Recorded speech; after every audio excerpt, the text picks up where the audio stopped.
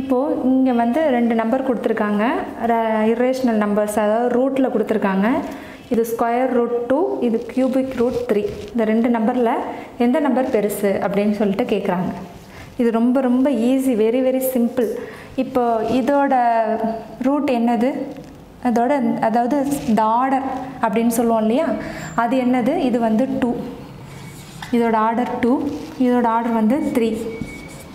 அப்போ எல்சிஎம் என்ன வரும், LCM of 2 and 3 is equal to 6 நமக்கு தெரியும்.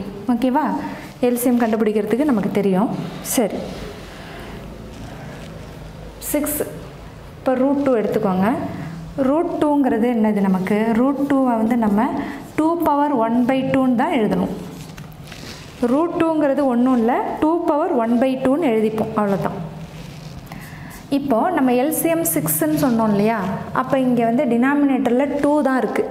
அப்போ நம்ம எல்சிஎம் 6, அதுக்கு நம்ம என்ன பண்ணணும்னா மேலேயும் கீழேயும் 3ஆல் மல்டிப்ளை பண்ணிக்கணும். 2 power 1/2 into 3/3. அடுத்த ஸ்டெப்பில் 2 power 1 into 3 வந்து 3, divide 2 3s are 6.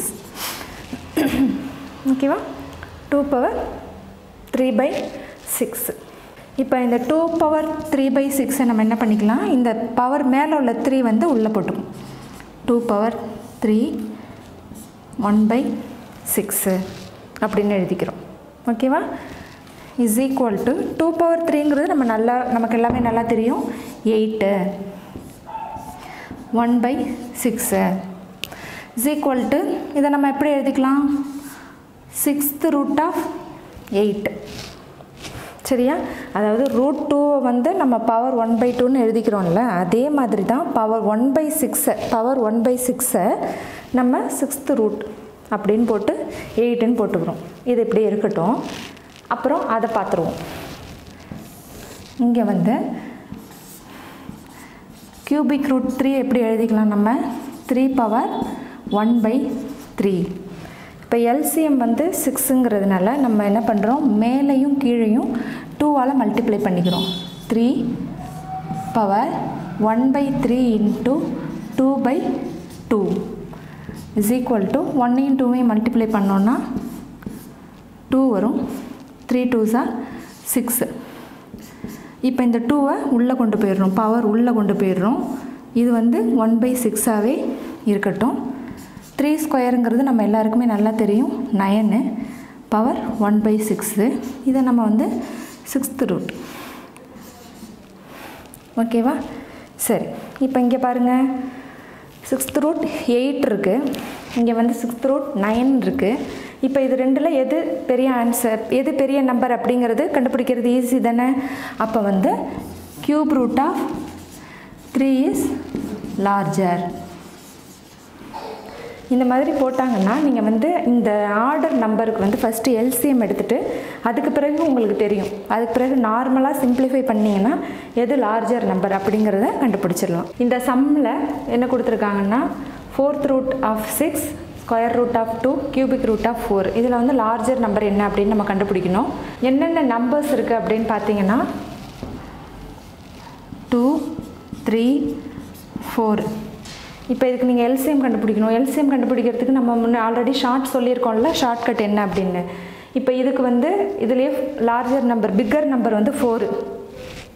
இந்த 4 வந்து இந்த ரெண்டு நம்பரும் இதில் டிவைட் ஆகுமா, இந்த சின்ன நம்பர் ரெண்டும் இதில் டிவைட் ஆகுமான்னு பார்த்தீங்கன்னா 2 டிவைட் ஆகும், ஆனால் 3 டிவைட் ஆகாது. அப்போனா இந்த பிக்கர் நம்பரோட அடுத்த மல்டிபிள் என்னது, 8 வரும். சரியா, 8லையும் 2 டிவைட் ஆகும், ஆனால் 3 டிவைட் ஆகாது. அப்போ இதோட அடுத்த மல்டிபிள் என்ன இருக்கும், 12. இப்போ இந்த இதுலேயும் 2 வந்து டிவைட் ஆகும், 3யும் டிவைட் ஆகும். அதனால் நம்ம வந்து எல்சிஎம் என்னது, எல்சிஎம் வந்து 12.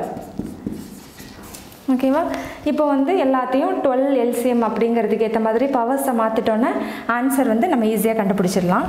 ஃபஸ்ட்டு வந்து 4th ரூட் 6, இதை வந்து நம்ம என்ன பண்ணிக்கலாம், 6 power 1/4 அப்படின்னு எழுதிக்கலாம்.